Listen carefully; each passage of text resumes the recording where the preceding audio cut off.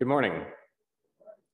Welcome to the live in-person and live Zoom worship service of the Universalist Unitarian Church of Riverside. Our opening hymn this morning is number 121, We'll Build a Land, from the Gray hymnal. Please feel free to sing along as the Spirit moves you, but only with a mask on. Please stand and embody your spirit in joining us in singing hymn number 121, We'll Build a Land.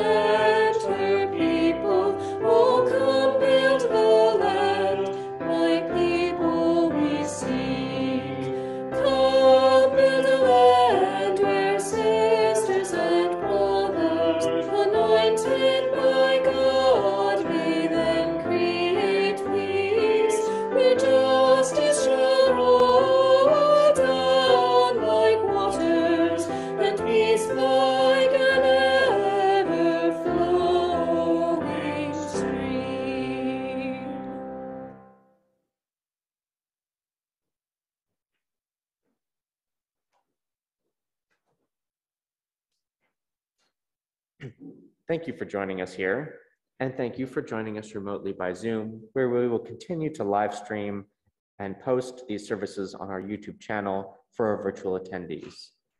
I'm Alec Peck, the chair of the worship committee, and I will be your worship associate for today. Other members of the worship committee, you'll also hear from me, as you just heard, singing our hymns.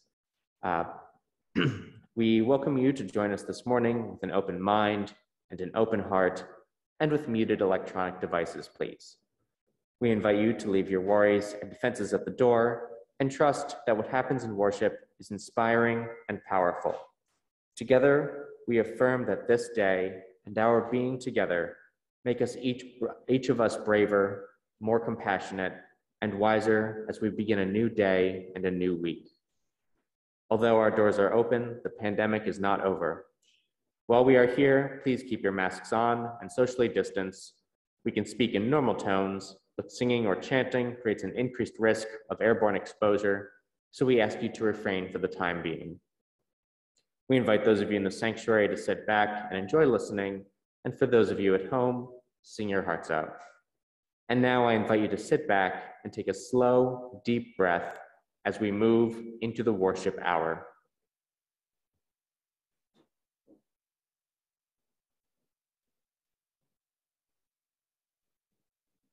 For our call to worship, you are welcome to read with me the covenant of our church. Love is the doctrine of this church. The quest for truth is its sacrament, and service is its prayer. To dwell together in peace, to seek knowledge in freedom, to live in service to humankind and all life in fellowship, thus we do covenant.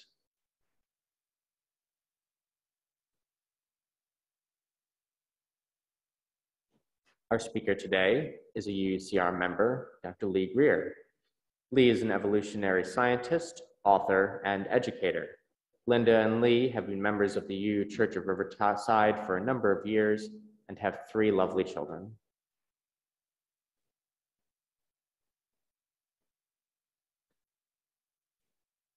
Free thought, reason, and free inquiry have deep roots before the Enlightenment. The forebears of Unitarianism and Universalism have contributed to a rich dissenting stream going back to the Ionian Greek philosophers before Socrates, with further tributaries from the East. Today, the narrow confines of the cultural and political left and the right are increasingly threatened by this heritage. We must defend and advance it.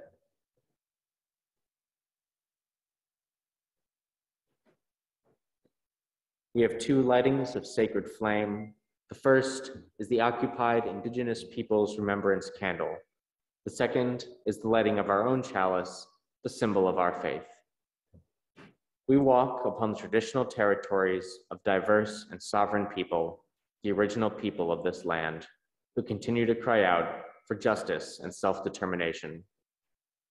This spot we occupy was first the sacred space of several groups of Indigenous peoples, including the Cahuilla, the Cupeño, and the Serrano. We, the Universalist Unitarian Church of Riverside, light this sacred flame as the stewards of this sacred and holy place.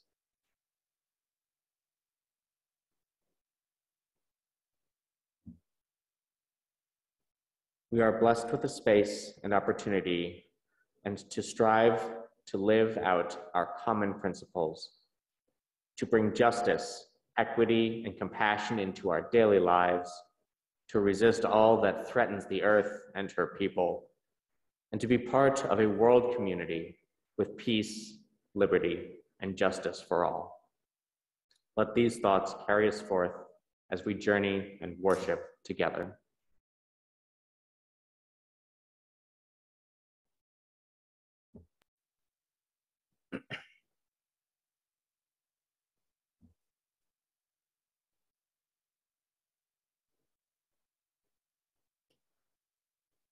Today's chalice lighting is from Reflections on the Constitution and Belief and Unbelief by Philip Morin Frenet.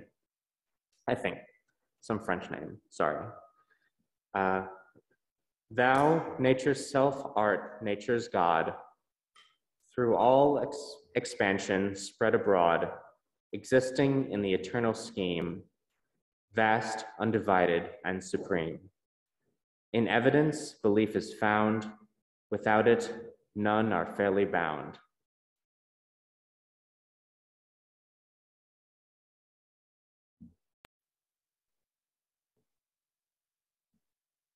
We have a tradition here at UUCR to welcome those who are visitors or perhaps returning after some time away.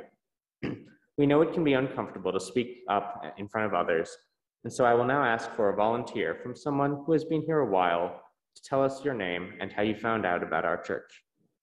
We ask you to step close to the mic that we have up here at the front and speak into it directly and clearly so that everybody can hear. Is there anybody who can volunteer to introduce themselves? If not, I can.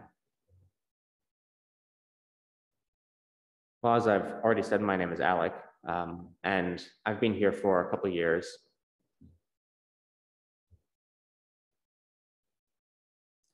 But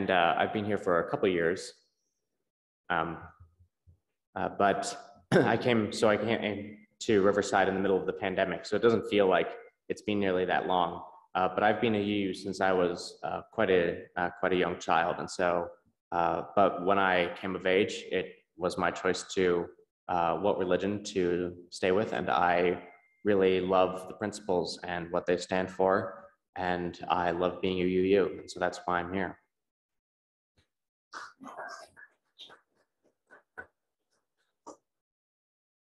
If we have any visitors, old friends, or anybody else new who'd like to introduce themselves, please raise your hand and I can call you up to our microphone. Is there anyone who would like to speak?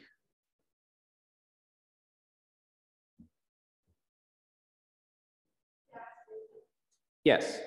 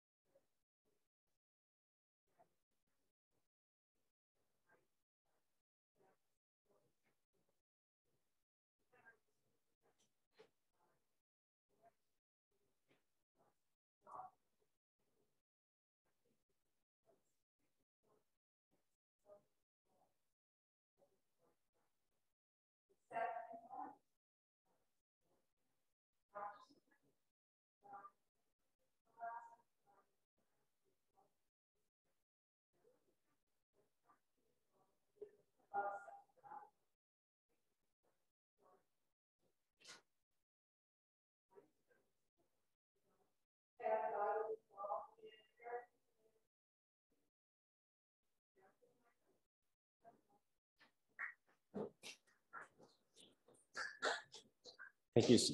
Yes, thank you so much for being here. And I'm sorry that I didn't get to meet you in the previous weeks. I, like many others, have been on summer vacation, including going to UU summer camp. And so I still have hope that there's a few more people than it at first appears who are invested in our message here. Thank you.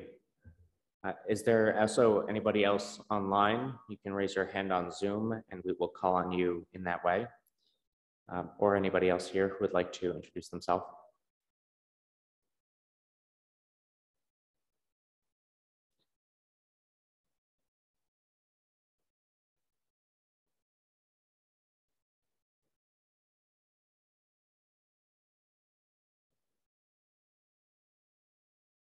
Right now, it's not looking like it. Well, for any, yes, definitely quite a few online. And for any other new guests, please join us for socializing and coffee hour after our service. We'd love to have a chat with you and get to know you outside the parish hall, and where you'll also find our visitors book, where you can leave your name if you'd like before you go, so that we know that you were here, and if you'd like also your contact information if you'd like to know about upcoming events. For those online, the best way to be added to our mailing list is to email the church office at admin@uuchurchofriverside.org.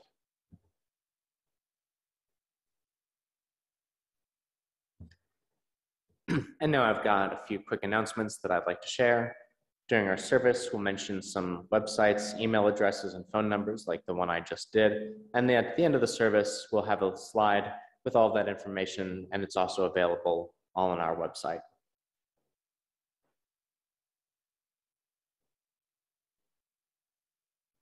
The sharing of joys and concerns is one of the most important rituals of our community, and an opportunity to share the milestones, losses, achievements, and experiences with one another.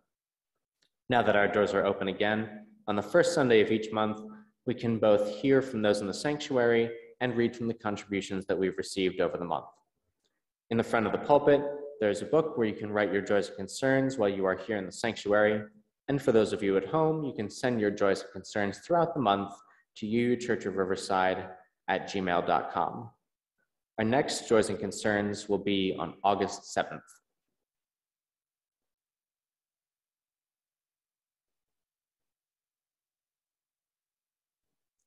Please also join us for the Roy Zimmerman concert on Thursday, August 11th, which is at 7:30 p.m. here in the sanctuary.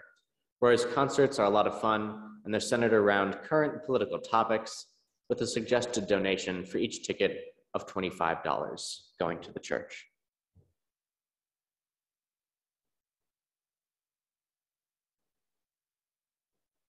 The Social and Environmental Justice Committee will be meeting today in the annex at 12 noon. At 11. The Social and Environmental Justice Committee meeting is today in the annex at 11 a.m. You can find the Zoom link and more information on the website under Social and Environmental Justice. And Adam, can we know the general topic for today?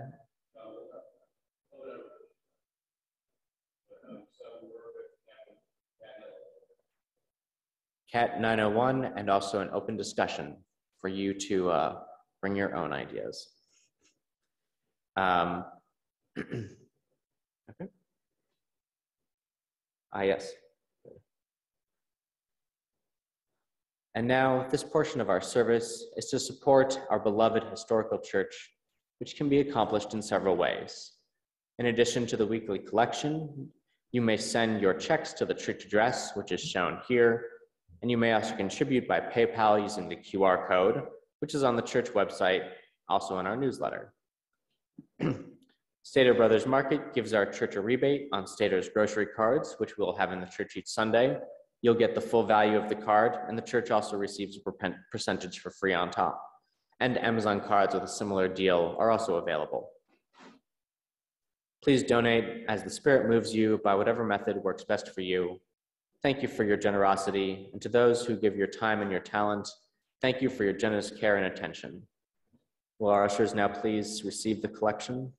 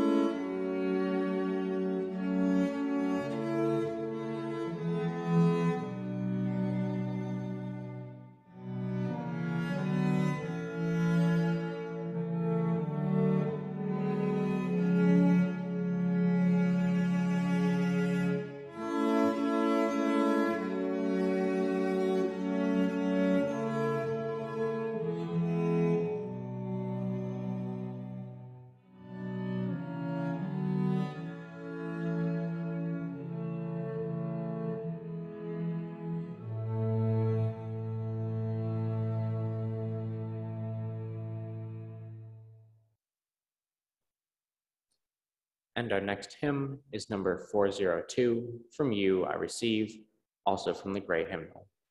Please feel free to sing along as the Spirit moves you, but please only with a mask on. Please stand in body or spirit and join us in singing hymn number 402, From You I Receive.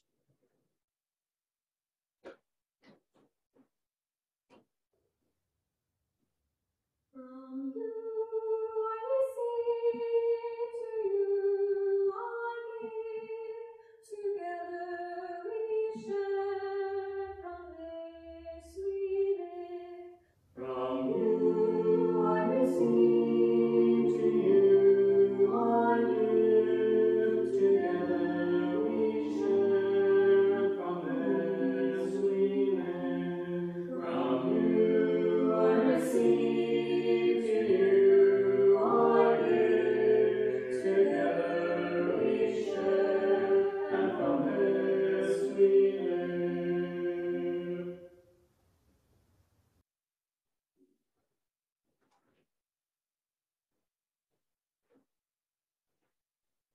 And now I would like to introduce Dr. Lee Greer speaking to us on our UU heritage, the radical Enlightenment, and the dilemma of today. Lee?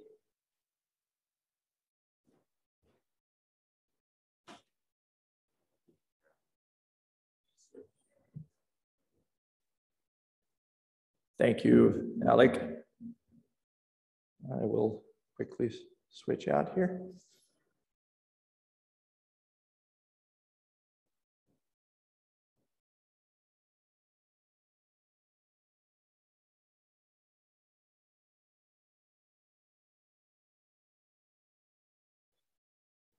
Can I, yeah, good.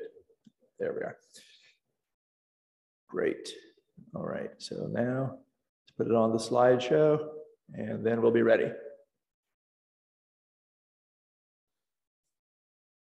Cave. Well, this is a very interesting topic that we have today, and it's a time of hope to think about, even though we have had looks like civilization sometimes is collapsing. It's collapsed several times before, actually, and it manages to come back. I want to start with a meditation right now first, in UU fashion. And it's going to start with some pictures which were just released this past week.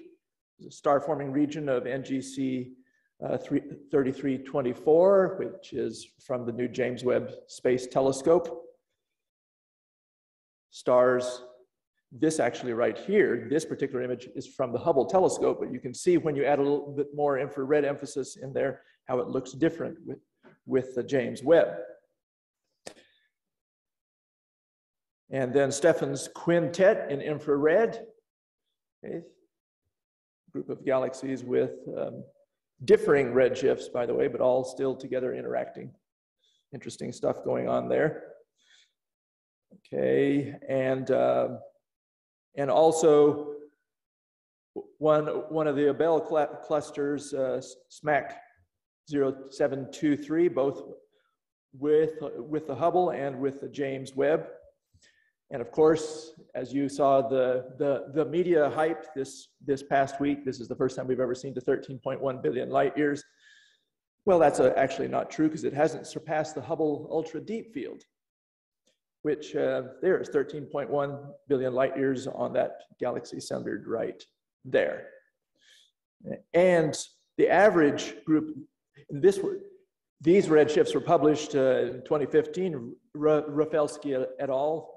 From the UV through the infrared part of the spectrum. The average galactic distance is 10.6 gigalight years, or billion light years distant. There's one at closer, 5.7, young stellar age there. Here's one at 8.3 billion light years, old stellar age, reddish. In the Hertzsprung-Russell diagram, old stellar age, the light was old when it left 8.3 billion years ago. Here's another one at 10 billion years ago. Again, groups of stars indicating great stellar ages that were old 10 billion years ago. Here's another one, also 10 billion light years ago. And I've been showing you mostly stuff that is less than the average in this picture. Okay, and this is old stellar populations, old 10 billion years ago, showing that we're still fighting dealing with a Ptolemaic system that has a universe too young in the theory, because the actual universe is not this young. And here's a star in our own galaxy. So I would like to read this meditation from François-Marie Arouet, more commonly known as Voltaire. He was a French deist. He was a moderate deist philosopher, reformer, novelist, and so forth. He said, "Tonight I was in a meditative mood. I was absorbed in the contemplation of nature. I admired the immensity, the movements, the harmony of these infinite globes. I admired still more the intelligence which directs these vast forces. I said to myself, one must be blind not to be dazzled by this spectacle. One must be stupid not to recognize the author of it. One must be mad not to worship him. What tribute of worship should I render him? Remember, Voltaire was one of the great iconoclasts who, of course, rejected Christianity and all of that. He said this, what should I render him? Should it be a tribute in the same, should not the tribute be the same in the whole of space, since it is the same supreme power which reigns equally in all space?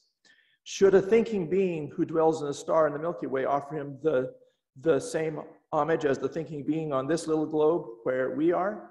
Light is uniform for the star Sirius, and for us, moral philosophy must be uniform, he said. If a sentient thinking animal in Sirius, or it means around Sirius, is born of a tender father and mother who have been occupied with his happiness, he owes them as much love and care as we owe to our parents. If someone in the Milky Way sees a needy cripple, if he help him, and if he does not do so, he is guilty in the sight of all globes. Everywhere the heart has the same duties. On the steps of the throne of God, if he has a throne, and in the depths of the abyss, if he is an abyss. That statement right there is an allusion to the controversies which were going on at his time over the whole issue of the nature of reality. And that's what happens in every period of enlightening that takes place in human history, is there's deep questioning of assumptions. All right, we're going to examine it, of course, from the moral foundation, the evolutionary moral foundation, which we always work from, reciprocal altruism, which goes beyond the golden rule, to the diamond rule. Treat others as they would like to be treated, not just as you would like to be treated, which is the golden rule. So this is the diamond rule. It's rooted, of course, in our evolutionary past. Simple algorithm, cooperate on the first move and reciprocate on every other move thereafter. And it is found in our 7 principles, principle number 7, respect for the interdependent web of all existence, of which we are a part. A web of reciprocity which stretches back for our planet about 4.4 billion years on our planet. Now let's look at a curious phrase which appeared in the Declaration of Independence, July 4, 1776 of these United States. There were only 13 of them at the time, where the author, and of course there were many signers there, but the author was one named Thomas Jefferson, the same Jefferson who took scissors to the Bible and cut out everything that he felt was, as he put it, dung, and kept the moral teachings of Jesus that he thought could be traced to him. It was a time of questioning, as I said. Right? The laws of nature and of nature's God. What was he referring to when he said nature's God? Now, in our modern day of historical revisionism and recurring barbarism, nature's God is supposed to be the Judeo-Christian deity. It is, in fact, not that, as we shall see. And of course, our Bill of Rights, the idea of universal rights, freedom of speech, press, assembly, all of those rights which are there and which were forecast in various movements of the Enlightenment on the continent before, flow from this particular view, this particular understanding, including our First Amendment. In the election of 1800, Thomas Jefferson was running for the first time, and he was hated by the clergy who wished to establish religion in these United States. But he said, and there was all kinds of conflict in that election. Some people have even called it the Revolution of 1800.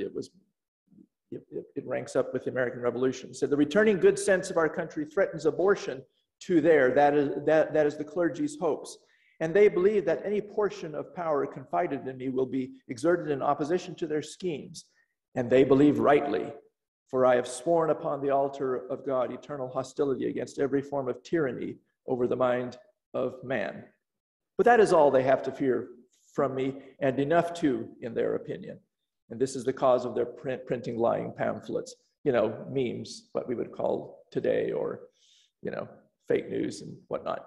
Okay, those words underlined there are what is in the Jefferson Memorial. The context of them is not there. The context is him standing up against the religious, the Judeo-Christian elites of the country in favor of religious freedom. And of course, the revolution in France, also with the same principles. Of course, our own Thomas Paine defended the revolution against Edmund Burke. The Declaration of the Rights of Man and the Social State, and so forth. Well, let's go back for Unitarians way back. Let's jump back to the end of the last time a world was coming to an end. Civilization was in decline from near its peak in the Augustan age in the Roman Empire, which was a time of actually a lot of cosmopolitanism. All right. Christianity was on the rise. Christendom was on the rise. Not quite yet. This is 138. This is at the time of the end of the Bar Kokhba rebellion.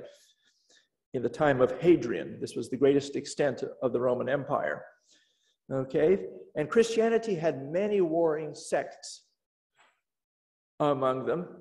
Matter of fact, this was the areas that Christianity had traveled by 300, but almost all of them were heretics of some sort. Okay, many of them were heretics, and there was an elite. This is by 500. Okay, there was an elite group who had already taken Jesus and turned him into God and done a bunch of councils and all of that. But there were other earlier versions of Christianity which were more tolerant, which had spread quite a ways before they were ultimately crushed. And in the collapse of the civilization, of course, that happened with the rise of Christendom, is what has been correctly called, even though it's not politically correct, the Dark Ages. Okay, and that the light didn't really lift there until the Renaissance, which means the rebirth, because what are you being reborn from, right? Something that was obviously problematic.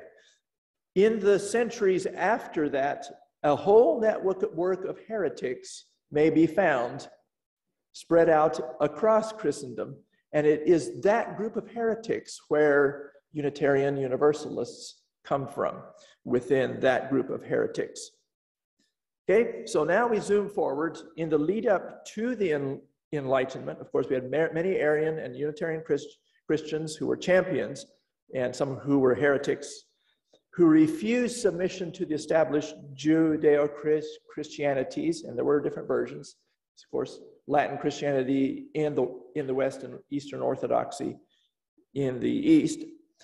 They pioneered the way for the Enlightenment, the scientific revolution, toward freedom of religion and expression, and even democracy. Now, stepping back from that oversweep, it's important to know that there are three major enlightenments in the Western world. The first one is the Ionian Greek Enlightenment between the 6th and the 3rd century before the Common Era.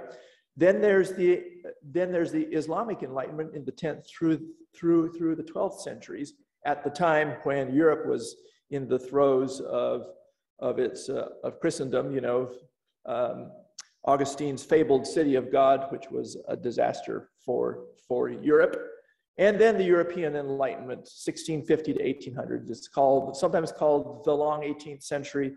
It's basically a 150-year period there. What characterized each of these intervals? Of course, they were deeply conflicted times, but there were aspirations by small minorities of a secular cosmopolitan tolerance and a universal ethics, not just an ethics which extends only to your own tribe. A flowering of learning, growth in understanding of nature and natural causation, or natural philosophy or science. And the deepest thinkers viewed nature as a causal whole, what is called philosophical monism. And there were aspirations of liberation, freedom, knowledge, questioning of societal norms and beliefs, and even seeking a basis for human rights and democracy. You have some of those little tidbits even going back into the Ionian Enlightenment. Immanuel Kant, one of the moderate Enlightenment characters, very famous because you won't know the name of the radicals as much, even though the radicals are far more important for our time. But he was one of the moderates. In an article in 1784, toward the end of the 18th century, Was ist Aufklärung? What is enlightenment? He said, enlightenment is man's release from self-incurred immature dependence. Immature dependence is man's inability to make use of his understanding without direction from another. Self-incurred, of course, when its cause lies not in lack of reason, but in lack of resolution and courage to use it without direction from another. Sapere aude, dare to know, have courage to use your own reason. This is the motto of enlightenment. Everywhere, this is the 18th century, he says, everywhere there is restriction on freedom. If we are asked, do we live in an enlightened age? The answer is no. But we do live in an age of enlightenment, a process that is ongoing. The same is true today for always a minority, a small group that sees clearly. Well, the Enlightenment, of course, is not one, historians have often mistaken as one movement. It was a big conflict with the radicals, the Epicureans, Spinozas, the radical deists on one side, the Newtonian, Lockean empiricists, even though Locke himself is one of the biggest secrets of the Enlightenment. Locke, who is almost universally admired, was secretly an Epicurean, was a radical. That has been shown. Now, he just disguised his language well. The Leibnizian Wolffian movement, and then, of course, in the counter-Enlightenment part, so that's the moderate Enlightenment, is the Cartesian Malebranchist consensus, though they were moderately anti-clerical and they were for enlightened monarchy. And then, of course, you had the full-blown counter-enlightenment, which was clerical, traditional, crown and the cross, all of that. And they all had their own views of God. The radical enlightenment itself was a clandestine network of dissenters, Unitarians, Socinians, freethinkers, esprit fort, strong spirits, that means, and radical Republicans advocating freedom of expression, democracy, and free love among the bustling docks and bookshops of Amsterdam in the Dutch Republic of the Golden Age before the Second Orangist restoration of monarchy in 1672. That web of clandestine manuscripts and purveyors of radical ideas, mostly from Holland, went to France, to England, and throughout Europe and to the Americas during the latter half of the 17th century and leading into the ferment of the Enlightenment of the 18th century. Now, if we look at the sources for our American revolutionaries, the radical ones, which are in that pale blue or whatever that color is, teal, yes, thank you. All right. And here, this tree is from Matthew Stewart in his work on the subject. You have Ethan Allen, Thomas Young, Thomas Paine, Benjamin Franklin, Thomas Jefferson, Washington, Frenou, who a poem was read from, Madison and Adams. They were influenced largely by the pink philosophers, which included Bolingbroke, Shaftesbury, both deists, Locke, Toland, Collins. Toland, Locke, and Collins and Shaftesbury and Bolingbroke were actually radicals, all right? But often you can include Hutchinson and others, and then some influence from the French too. Pierre Bayle, Voltaire, Baron d'Holbach, Diderot, so forth, but less influence because of language barrier. And then before that, you have Spinoza and Hobbes, okay? Influenced by Descartes, Vanini, Gassendo, and Giordano Bruno, very enigmatic character, linked through a Roman poet named Lucretius back to Epicurus. Okay?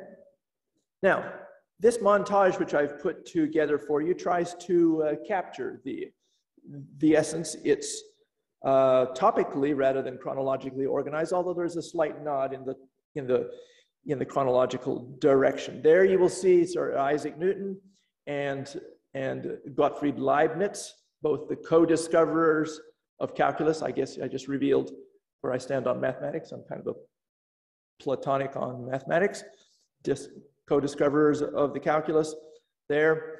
You can see the new view of the Copernican sun-centered universe. René Descartes, who brought together geometry and one of the founders of analytics and one of the systematizers of philosophy in the early half of the 17th century, influenced, of course, many of the later thinkers. And the separation of light into its components by Newton's prism, of course. All of this is symbolic within this framework for the next part of this.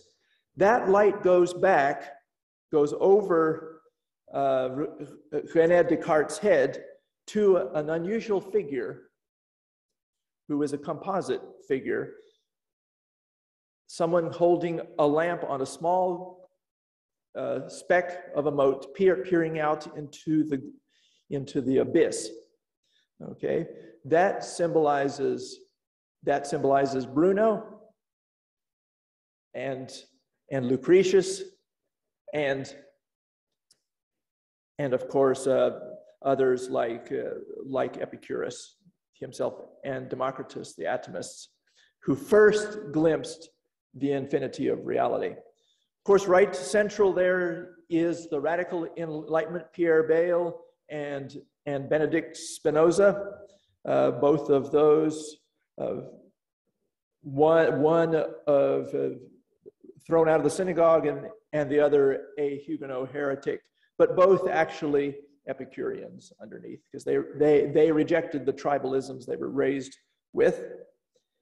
And then in the next part, that radical core influenced via Locke, okay, and Diderot, okay, and of course you see the Promethean symbolic act of Benjamin Franklin's kite bringing electricity, bringing the lightning down.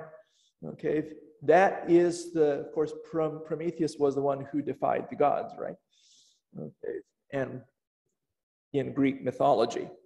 Okay, and brings us down to the high Enlightenment, of course, Voltaire, Denis Diderot, the encyclopedists, the rights of man, the Declaration of the Rights of Man, of course, Thomas Paine, who was one of the central radicals of the American Revolution, and we the people of the US Constitution. It was mediated through the Arab Islamic Enlightenment, who preserved some of the Greek knowledge, and their most leading thinkers were also monists, also saw the unity of all things. And they preserved some of the Hellenistic cosmopolitanism that goes back to the Alexandrian period. By Alexandrian, I mean Alexander the Great and his attempt. Sometimes empires, by accident, do something that's good, right? So, okay, all right. And of course, to a manuscript which appeared, one copy left, one copy survived, of Titus Lucretius Carus's manuscript. He's a Latin poet, an Epicurean, on the nature of things, De Rerum Natura. Okay, and it ended up in the Vatican Library because some heretic in the Vatican preserved it. Okay, and of course that manuscript was secretly circulating in the Renaissance times. All right, led to the heresies, of course, of Giordano Bruno, helped encourage his heresies, who was actually one of the first people who recognized the relativity of motion long before Einstein and Lorentz and David Hilbert and everybody else who made Einstein, who he didn't give credit to, or gave partial credit late to, and all of that way back to there, and a Puritan woman, the first English translation of this, Lucy Hutchinson. Okay, she translated this, and what is a Puritan in a repressed religion translating this atheistic work doing in the 1600s? Interesting stuff. Okay, now what about the gods? All of us have ideas of it. Most of them are patriarchal for us in our time, you know. Watch it, because God is watching you, it's so forth. Of course, I had to include Monty Python's picture of God up there with Karl Marx's face. All right. Okay. How did the gods show up? Okay. Well, if you go back to the Makapahanskit cave, we have our first clues from 3 million years ago at the time of Australopithecus africanus. All right, there is a manuport, which means a stone carried long distances by bipedal ancestors of our own genus, the genus Homo. Of course, there have been many species of Homo sapiens, many species of the genus Homo. We're the only surviving species. Okay, and this small, it's about this big, just enough to, it fits into someone's hand. It has been worn and carried, and it resembles a face. Okay, it was of value to somebody. It was carried several miles from its outcropping source, and was in this, and it has no particular use other than it meant something to the carrier, okay? Because it resembled the face of an Australopithecine, okay? Well, 280,000 years ago, Venus figurines began to appear, and over tens of thousands of years, you had these Venus figurines, okay? Remember, Homo sapiens we have agency detecting mechanisms in our brain, as Scott Atran in his massive anthropological study has shown, pulling together lots and lots of sources. Part of what makes us survive is we detect agencies, minds, others looking at us. It kept us safe because of the tiger that might be stalking us or things like that. And because of what we didn't understand, we peopled the world with beings like ourselves, with intentions. And of course, this process goes down through the ages, lots of Venus figurines. Yeah, down through the ages, tens of thousands of years, brings us down to about 12,000 years ago. Okay, now about 15,000 years ago, a very unusual figure appears, which has been later called the Master of the Beasts. Reza Aslan, at our own UCR here, in his History of God, discussed this. Of course, this has been discussed since the 19th century. Les Trois Frères is a cave in France from about 15,000 years ago. And there's a whole bunch of living creatures from the late Pleistocene emerging from a composite figure like that. One that is kind of ambiguous sexually, but quite resembles a male, actually, in many ways, but still ambiguous. Okay, and it's been called, it was called the sorcerer at one time, but it's not, it's actually a deity, most likely. And the motif of the Master of the Beasts appears for the next few thousand years, centuries coming down. It appears, for instance, in the Gabel el Arak knife from about 5,500 years to 5,200 years ago. Right there, a Master of the Beasts about 4,300 years ago from Mesopotamia here.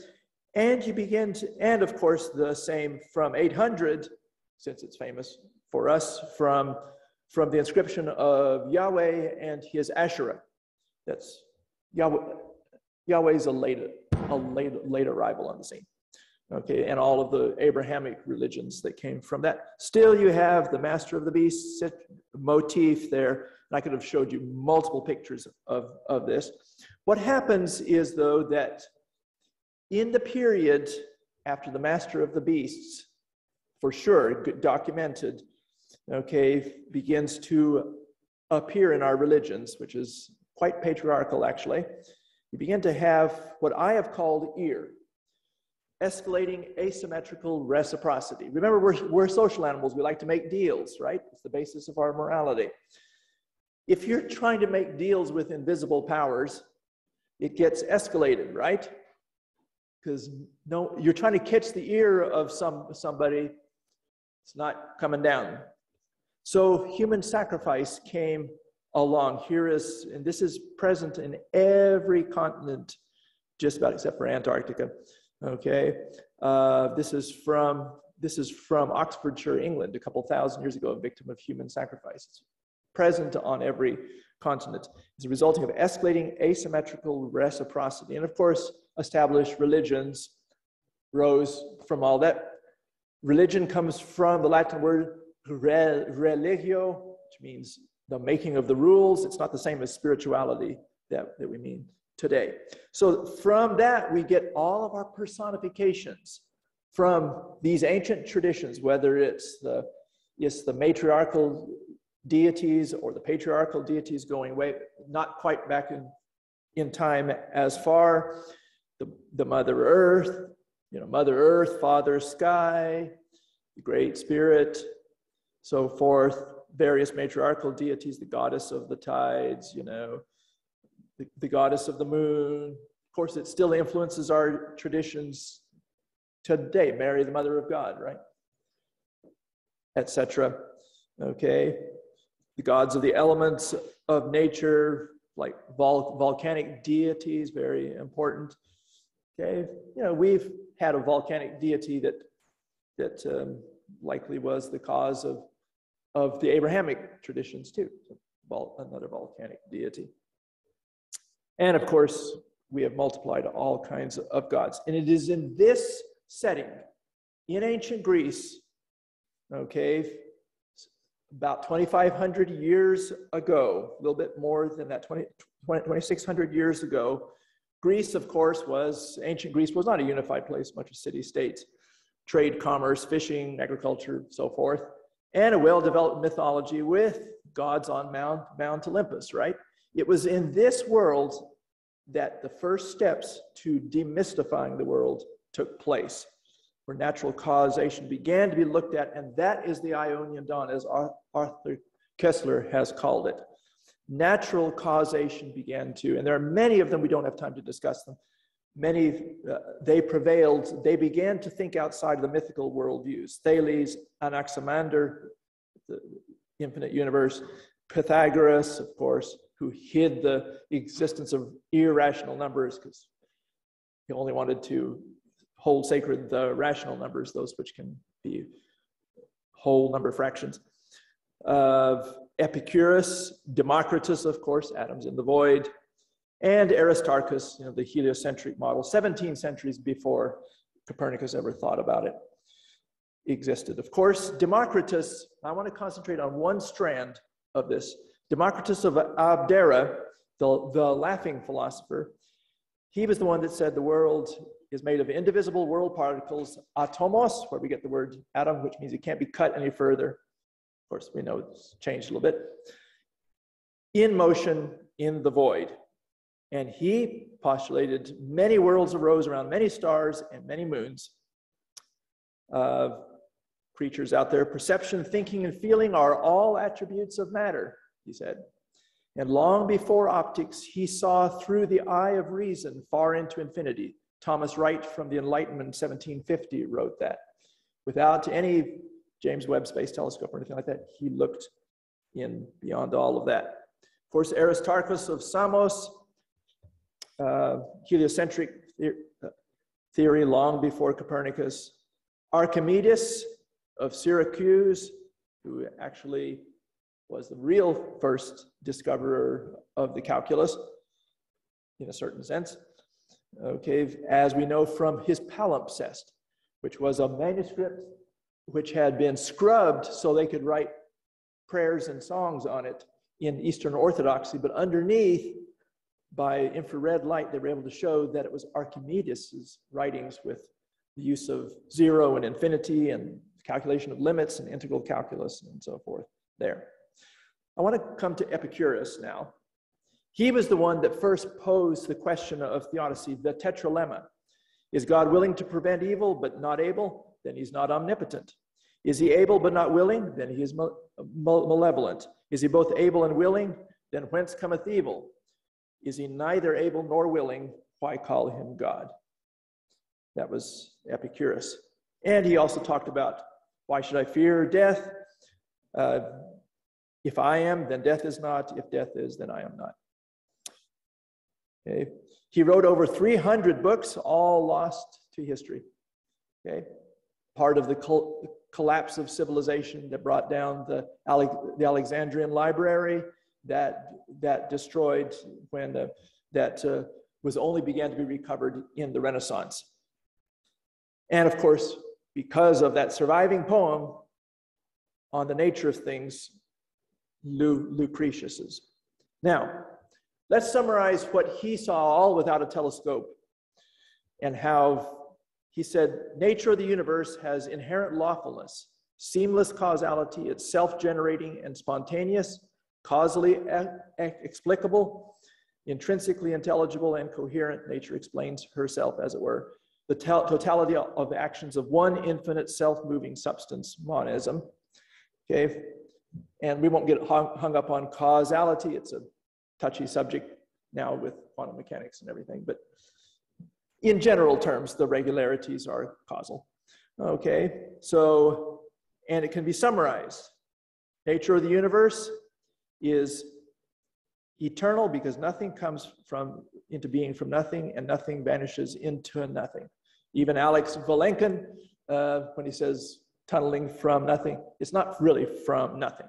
So, 2, it's infinite in extent. Nothing is outside, beyond, or external to it. It is centerless and boundless, everywhere and always emergent from one substance via universal causation. In it, we are not alone. All other beings, great or small, in numberless worlds, in infinite space-time, and whatever we perceive, think on, or our imaginations conceive of, are all self-products of nature or the universe. Unity. This is ultimately where our Unitarianism can come from. Now, let's apply this in our situation.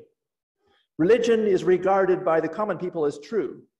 This is what Seneca said. He was a Stoic philosopher, Roman. By the wise as false, and by the rulers as useful. And of course, this is Virgil, cited by Anthony Collins in the Enlightenment. This is his beautiful translation. He said, happy is the man, says the divine Virgil, who has discovered the causes of things and is thereby cured of all kinds of fears, even of death itself, and all the noise and din of hell. And this is Spinoza in the Ethics, in the appendix of his Ethics. He said, hence anyone who seeks for the true causes of miracles and strives to understand natural phenomena as an intelligent being and not gaze on them like a fool is set down and denounced as an impious heretic by those whom the masses adore as the interpreters of nature and the gods. Such persons know that with the removal of ignorance, the wonder which forms the only available means for proving and preserving their authority would vanish also. Jean Meslier, of course, the curé d'Étrepigny in the Ardennes, he was a priest, 1694 to 1729. He secretly, as he was a priest, wrote a huge manuscript he called his Testament, where he basically said, I never believed any of this religious nonsense, and there is no God after life, etc. And the church helps tyrants like Louis XIV to keep all of you poor and exploited. You're on your own, but stand up to the bastards and you just might create a fairer world. That's paraphrased there. He was the one that said, man will not be free until the last king is choked on the entrails of the last priest. Okay, so you have to have that kind of language. You have to realize the oppression under which people were emerging there. But from Baron d'Holbach, Paul-Henri Thierry, he says, from the system of the nature, Système de la Nature, 1770, he said, if we go back to the beginning, we shall find that ignorance and fear created the gods, that fancy, enthusiasm, by enthusiasm he meant fanaticism, or deceit adorned them, that weakness worships them, and credulity preserves them, and that custom respects and tyranny supports them in order to make the blindness of men serve their own interests. If the ignorance of nature gave birth to the gods, the knowledge of nature is calculated to destroy them. If only by it is only by the dispelling of the clouds and phantoms of religion, he's speaking of organized religion there, that we shall discover truth, reason, and morality. Of course, this is the type of daring that was thought under much worse conditions than we have today then.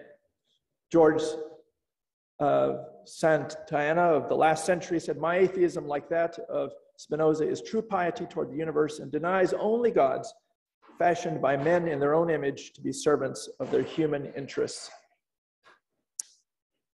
Okay? And of course, the idea has always been there. Frank Lloyd Wright said, "I believe in God, only I spell it nature," and so forth. All right. Well, this is what Richard Dawkins said in a debate with Francis Collins. He said, "If there is a God, it's going to be a whole lot bigger and a whole lot more incomprehensible than anything that any theologian of any religion has ever proposed." Time magazine, 2006. And of course, all of these are ultimately the issues of the heart, as William Faulkner called it, the issues of the human heart in conflict with itself. Okay?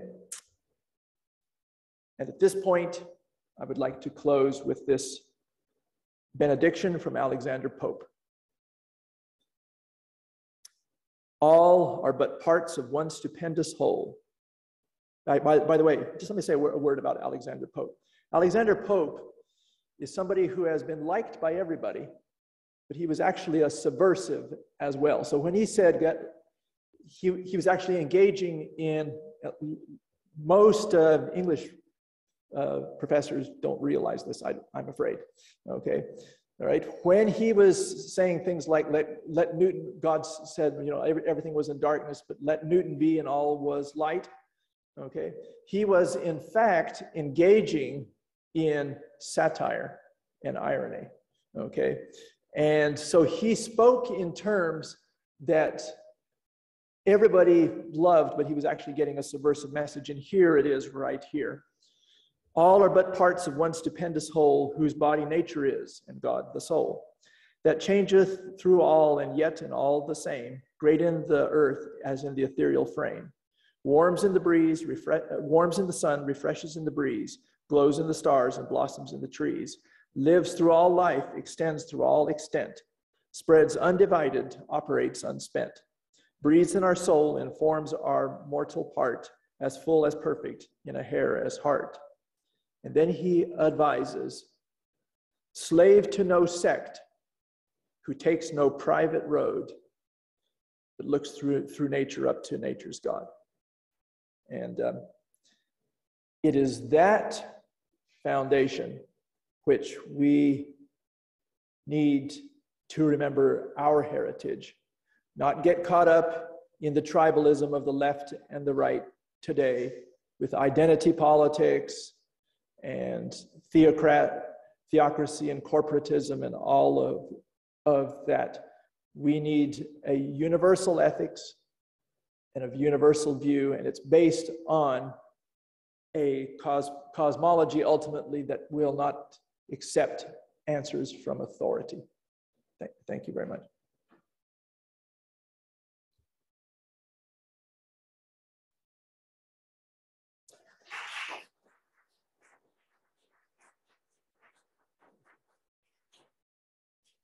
So I need to put the other slide back on, or are you going to take it from there? Go ahead.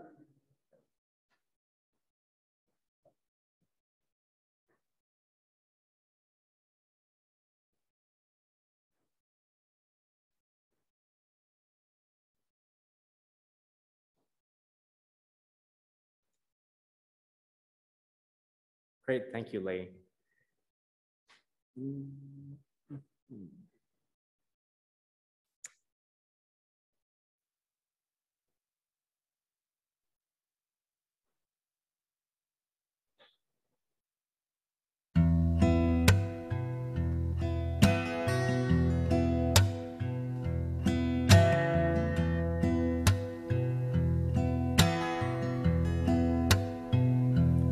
When I was a boy each week, I'd Sunday we would go to church and pay attention to the priest.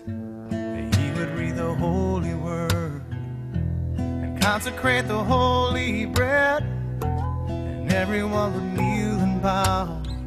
Today the only difference is everything is holy now. Everything, everything, everything is holy now.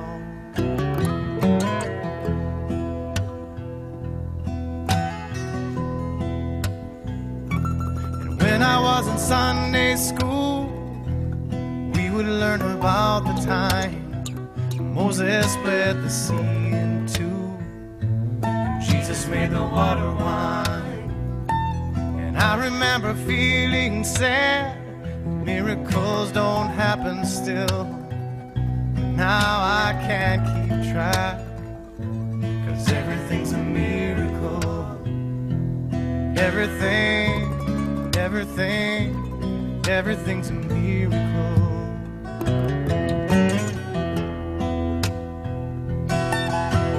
Wine from water is not so small, but an even better magic trick is that anything is here at all. So the challenging thing becomes not to look for miracles, but finding where there isn't one. Holy water was rare at best, it barely wet my fingertips. But now I have to hold my breath, like I'm swimming in a sea of it. It used to be a world half there, heaven's second-rate hand-me-down. But I walk it with a reverent air, 'cause everything is holy now.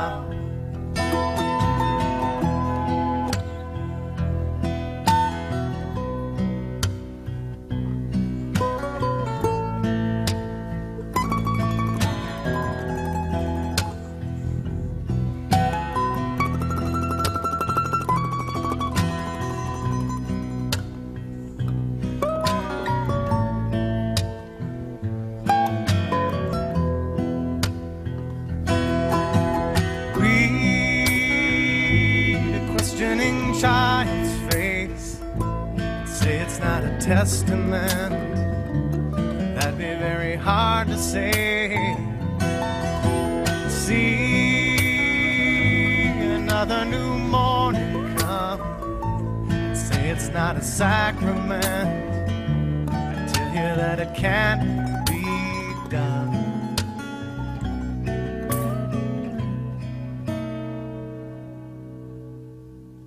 This morning outside I stood, I saw a little red-winged bird shining like a burning bush and singing like a scripture verse.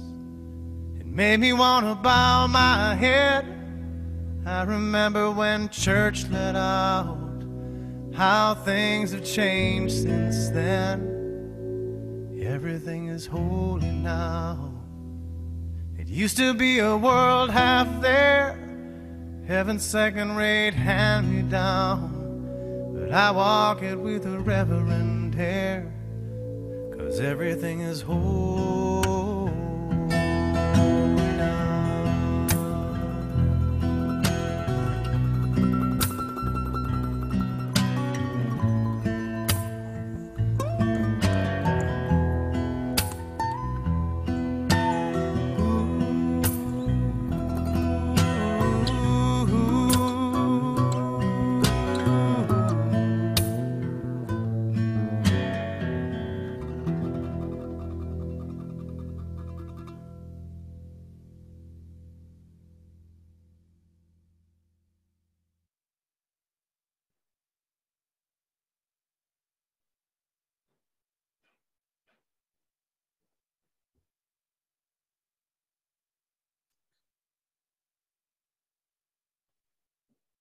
Thank you so much, Lee, for sharing your valuable time and your insights with us this morning.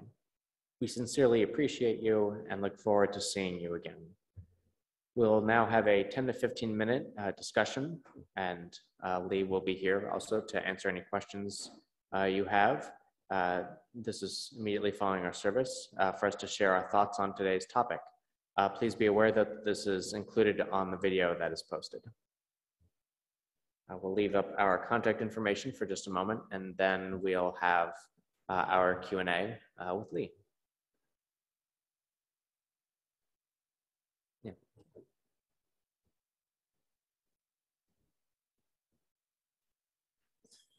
Yes, comments, questions, discussion.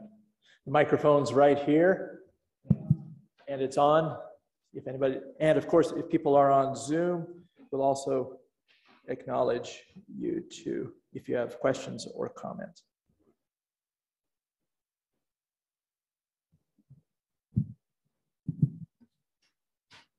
Yes, we have a comment there, and then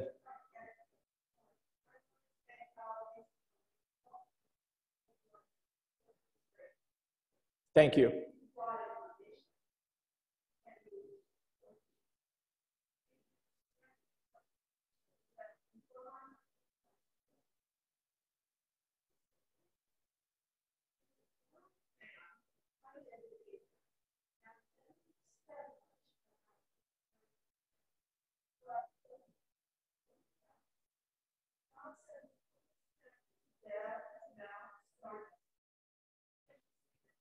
Yes, that's right.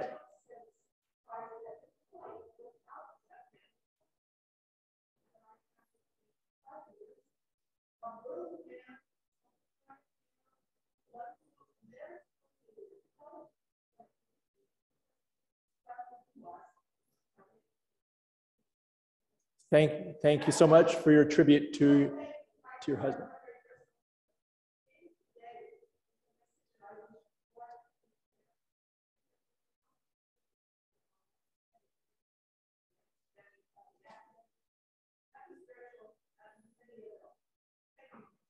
Thank you so much. Thank you. Thank you for your beautiful tribute to your husband as well. Thank you. Yes. Bill. Okay. Being the master of awkward questions that I am, okay, not master, but just disciple, there is this. A friend of mine who is in the Marine Corps at one point had to say, in terms of religion, you know, all of you are coming from different places. For the purposes of the United States Marine Corps, there is no God on the parade ground. In other words, where you practice, when you're practicing how to strip your weapons, storm a hill, not to be stormed by other people's weaponry and ill intent. God, it's lovely to talk about God, but when it comes to solving the problems, he's not there. Now, what do you work with? So the problem now being, you have some people in the Unitarian field who, you know, I'm a pagan. Many of the stuff that's here was beautiful to me because it's old images. Correct. Many more of it was beautiful because I could look at a nature that didn't, you know, you live with the idea that every so often God's going to try to kill you. So far, I've not taken meth, gotten into a fight in a biker bar, or gone bungee diving with a slip knot. So I'm feeling pretty good about this week, just as we start off. Right. But you're going to run into people who are religious, and their hearts moved deeply, like with everything is holy now. Yes. How do you keep your allies? Correct. Well, I mean, let's take an example, Mr. John Locke. Okay, he spoke the language often of Christians, even though he was a radical underneath. Similarly, with a number of the others, Alexander Pope would be another example, things like that. Basically, it's important to be willing to listen to everybody where they are, to listen across the tribes. You know, don't be stuck with, oh, I only talk to Democrats, or I only talk to, you know, I won't talk to Trump voters or whatever. All that tribalism, we have to, with our human empathy, our following the diamond rule, the golden rule, and then the diamond rule, go beyond, outside of our own comfort zone, to keep dialogue going with others, to inspire them with the values that inspire us. Yep. Yep.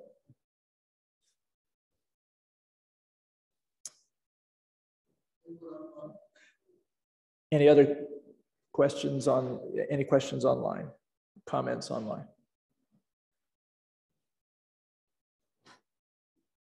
Is somebody online trying to say something there?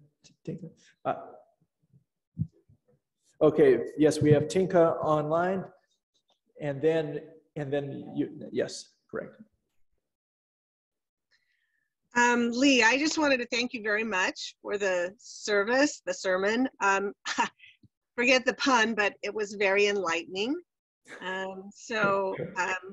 And obviously a great deal of research. I mean, a great deal, a great deal of research went into it. I thank you very much.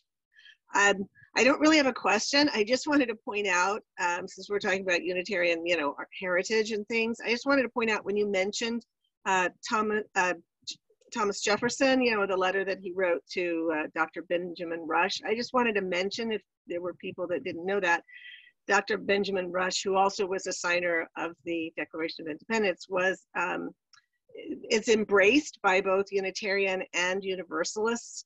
He attended both, he went to both churches, and in fact, he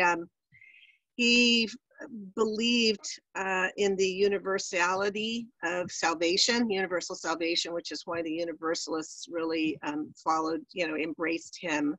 And also he helped Richard Allen to found the African American Episcopal Church, AME Church. Wow. So I really enjoy that man and what he stood for, what he did, and everything. So I just wanted to say that. Oh, yes, thank you for bringing up the letter that I read from. Was a letter that Jefferson wrote to Benjamin Rush. Yeah, that is Dr. Benjamin Rush, who was, as you stated, did all the things that you stated, including being a signer of the Declaration. Yeah. Thank you, Tinka. Yes.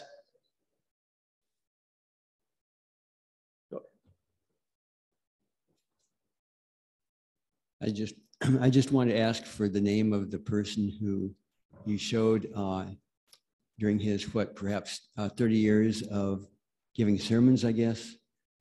At night in his diary, he would write that he didn't believe any of this nonsense and it was all BS. Who was that person again? That was hysterical. Yes, that was Jean Meslier. Jean, Jean Meslier, Meslier. Not only he served a poor parish, he sought to help them in every way that he could, but he was actually a revolutionary underneath, and he was so radical that even Voltaire, when he translated him, tried to domesticate him into a moderate deist. So even Voltaire tried to domesticate him. Yes. Thank you very much. Definitely. Thank you. Yes.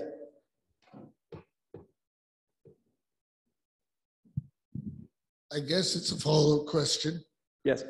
How do you keep your allies? Well, for example, how do we make our the path of the Enlightenment look like something that a Republican who is wanting to at least keep the trappings of democracy, but is actually more interested in power at this moment, the gathering and holding of power? How would you build that bridge? Well, it's always important to distinguish between common people and elites, right? Okay, so our fellow Republican voters, our fellow Democratic voters, and those of us who voted for third party, so forth. It's important for us to find common ground in every case. So when you're talking to a Republican, they regard your standard everyday libertarian Republican, they regard the Declaration of Independence and the Constitution as almost sacred. Okay? So you can so we can say, well, you know, we both value and respect that. You can begin to introduce some of the openness and the radicalness of those documents. Then they'll see that they were documents that cannot condone theocratic pretensions or any of the stuff that Baron Dolbach talked about, you know, or Spinoza in his Ethics, you know, the types of abuse of power. Yes, correct. So again, by being good people, following the diamond rule, treating others as they would like to be treated, you know, that's the best way that we have to make friends and then to engage conversations, of course. So we should always be friends outside of our tribes. If we're only talking to people that we agree with, we're not actually carrying on dialogue. Yep, correct. Yes, other comments, questions, sarcastic remarks? Yeah. Do I have a book? Yes, I have, but not one that would be a pleasure to read. So read a couple of them, but yes, I've got a major website which has been up before, which is getting ready to be reposted again, enlightenmentlegacy.net, and then there's the bigger part of it is enlightenmentlegacy.net/cosmos, which is that's no problem. Yes, yeah.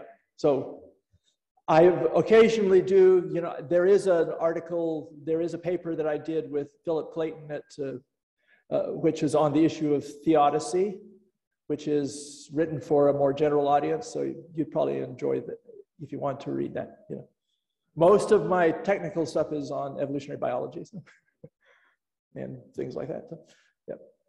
All right, go ahead. You mentioned sarcastic remark. Yes. President Biden going, and how should I put it politely, but cozying up to MBS. I do have a little trouble with the application of diamond rule in that case. I understand. Well, the diamond rule, of course, remember the evolutionary algorithm is cooperate on the first move, then reciprocate on the other moves. Okay, that means we have to have a defense.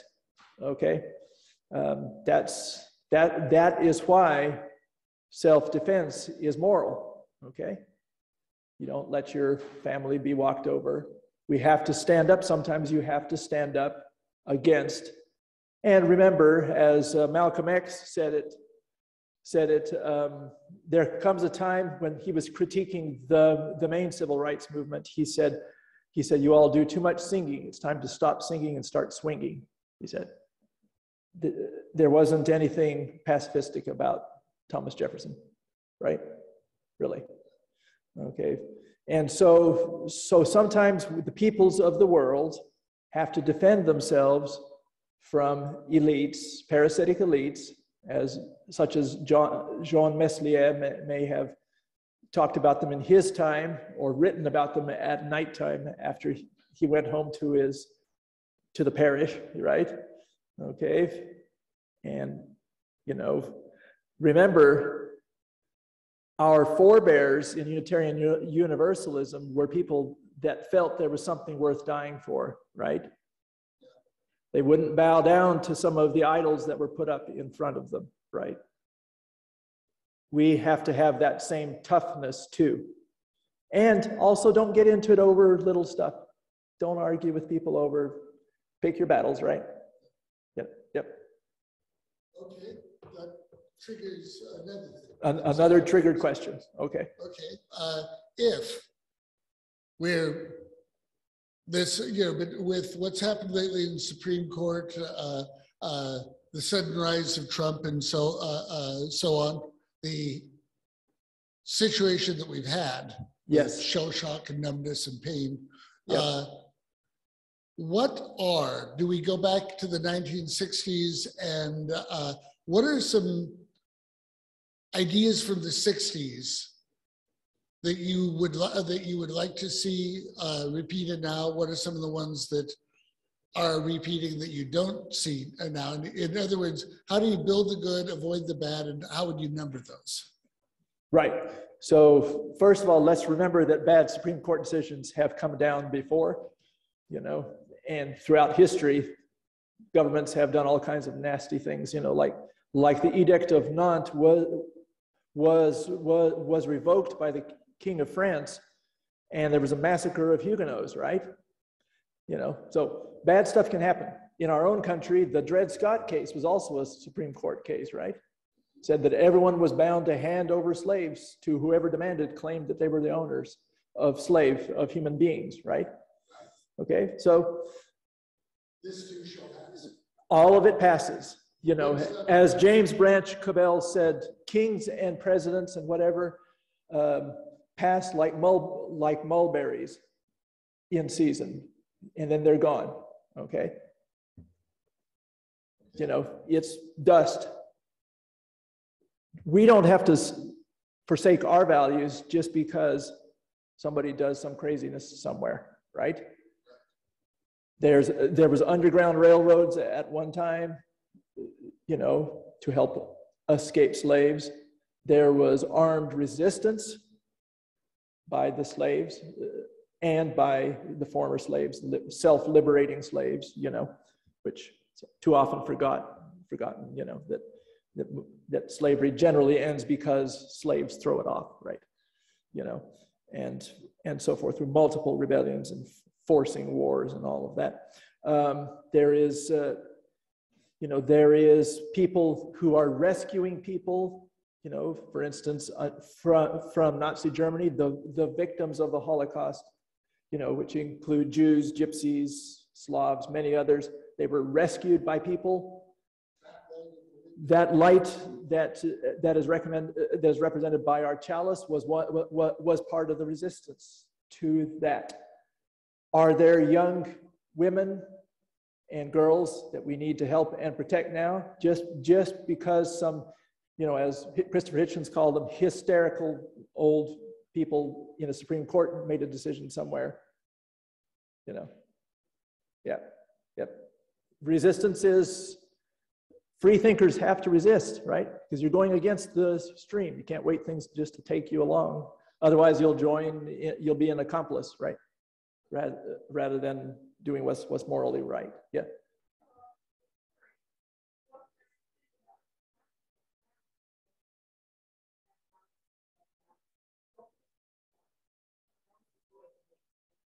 That is correct. We have to act ourselves. Correct. Correct. That is correct. Yep. And we have to act in love, not out of hatred. Otherwise, it's going to backfire. If we act out of hatred, it's going to backfire. That's right. Love has to be centered on it. Yes, we're running out of time, so one more question, please. One more question. One more question, comment, or ironic or sarcastic remark. You're welcome to those too.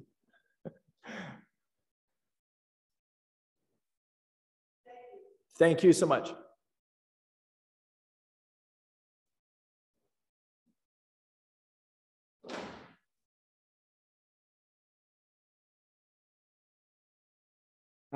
Thank you.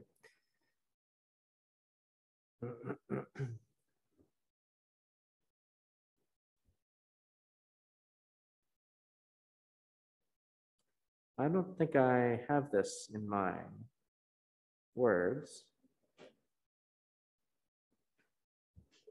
Our closing, yes. We have a closing hymn, which is it's not in our hymnal. We will sit back and listen to Holy Now by Peter Mayer. Thank you.